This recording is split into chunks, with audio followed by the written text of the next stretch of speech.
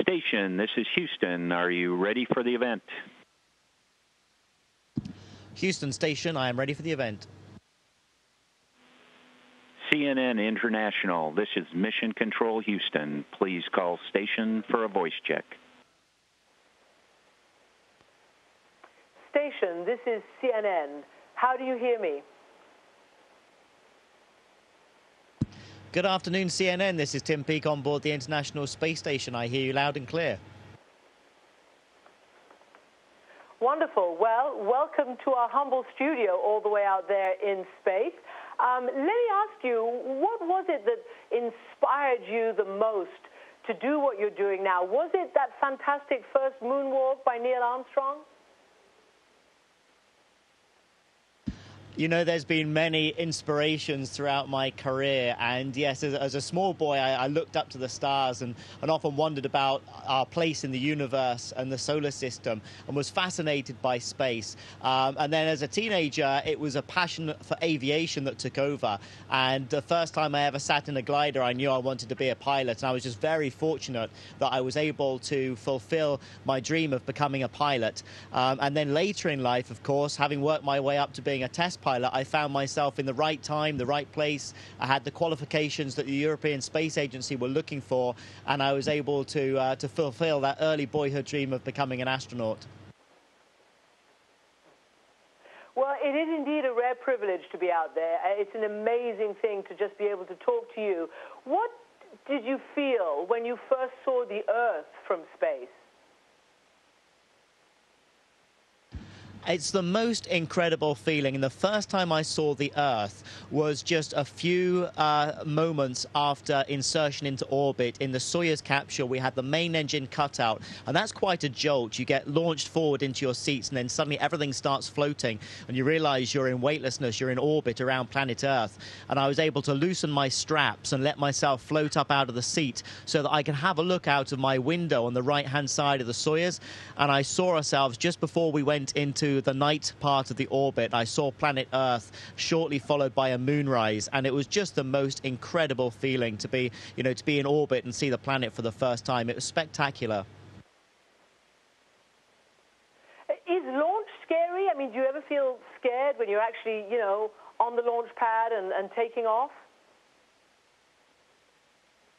You know, we've trained so long and so hard for that moment, and we're just focused on our procedures and making sure that everything goes smoothly through the launch sequence. So there is really no time and no place for any fear or apprehension at that stage. You're simply just executing the plan. But I was very conscious of trying to also absorb every feeling, every emotion, knowing it's such a special event, so that I could kind of record it. And I actually did a diary that evening after launch so that I would remember everything that I felt during the launch. And it was just the most incredible feeling. And that feeling of power and acceleration as the rocket accelerates, it's just addictive. And I felt myself being pushed back into the seat, especially during the first stage and the third stage. And it really was a wonderful feeling of acceleration. Well, I wonder if you can talk and execute some movements up there at the same time. Every child's fantasy is to be able to somersault in space and do all those things that you do. And while you're doing that, I wonder what are the most profound philosophical and personal lessons that you've learned in your 6 months in space? Gosh, some of the things you learn up in space really is what we do in training as well, is just to be methodical and to work slowly and accurately. That's the best thing you can do as an astronaut. We're really in a very privileged position up here. We have an enormous responsibility with regards to the science that we're trying to do. And so we just have to try and be as professional as possible. But we've got the wonderful support team from Mission Control down in Houston and in Munich and in Russia and in Japan as well. And everybody is helping us on the ground to execute the plan. So really, it's all about teamwork, and the most important thing is being a good team player and finding your place in that team. And I'm going to do a somersault like you asked me to whilst you ask me the next question. Excellent. Good, good, good. Because I want to know, beyond weightlessness and proving that yet again, what was the most important scientific experiment you conducted or the contribution to science that you've made? You know, it's very hard to kind of pin it down to one most important experiment. There's been over 250 experiments during Expedition 46 and 47. Some of the most enjoyable experiments are certainly the more hands-on for the astronauts. For example, airway monitoring, where we used our own airlock that we normally use for spacewalking. We used it as a hyperbaric chamber so that we could reduce the pressure in our lungs and investigate airway inflammation. That was quite exciting. Also, we've done some flame combustion experiments up here, which are exciting. There's a lot of medical research going on in microgravity at the moment, growing things like protein crystals. I think that's fascinating research and will have huge benefits for people back on Earth.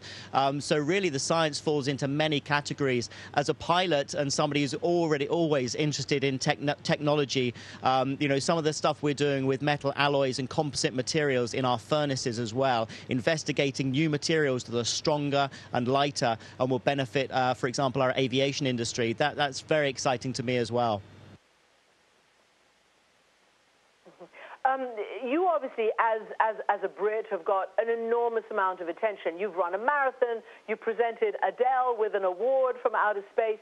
But it was actually a British woman who was the first British astronaut in space. What do you think of her blazing that trail? Helen is a huge inspiration to me, and I had the pleasure of speaking to her on Friday night, actually. We're quite close, and of course she was celebrating her 25th anniversary since her Soyuz TM-12 mission 25 years ago and to the Mir space station, and so it was great to be able to speak to her. I've also got one of her books that up here with me that was signed by Yuri Gagarin along with her crew, and it's now been signed by the International Space Station crews. She really, you know, she paved the way. What she achieved at her young age as well, going into space, was absolutely incredible. And I'm just very happy now that the UK government is funding human spaceflight, and I'm able to come on this mission as a member of the European Space Agency, which is a great step forward for the UK.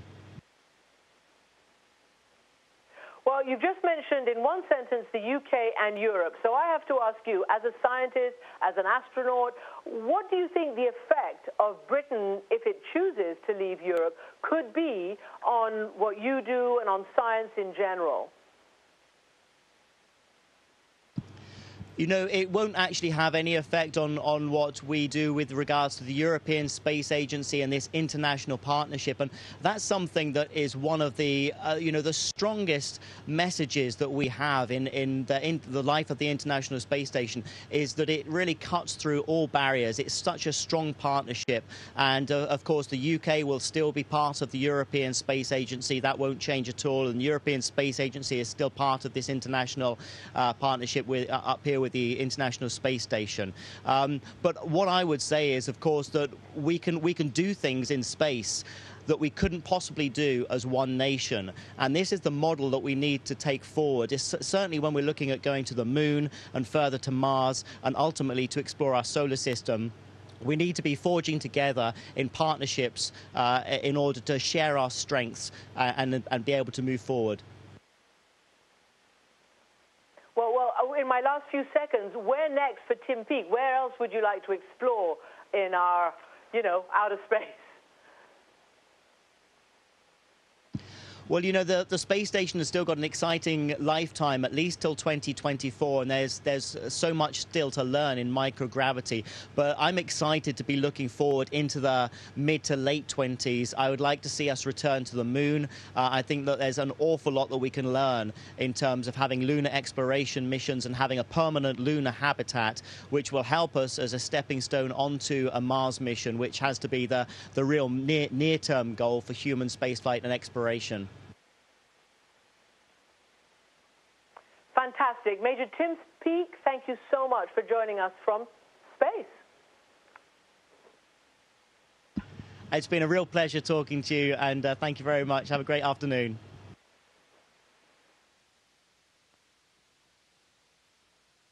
Station, this is Houston ACR. Thank you. That concludes the event. Thank you, CNN International. Station, please stand by while we reconfigure video and audio communications.